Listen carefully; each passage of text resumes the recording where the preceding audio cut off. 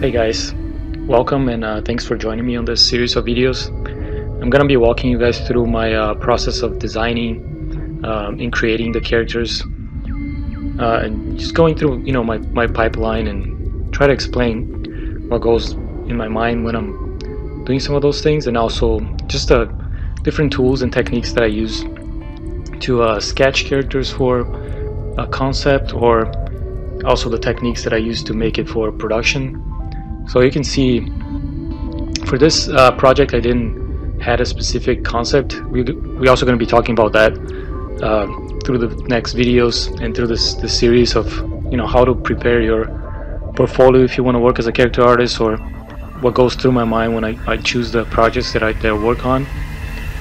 So we're going to be talking more about that very soon, so let's get started on this one.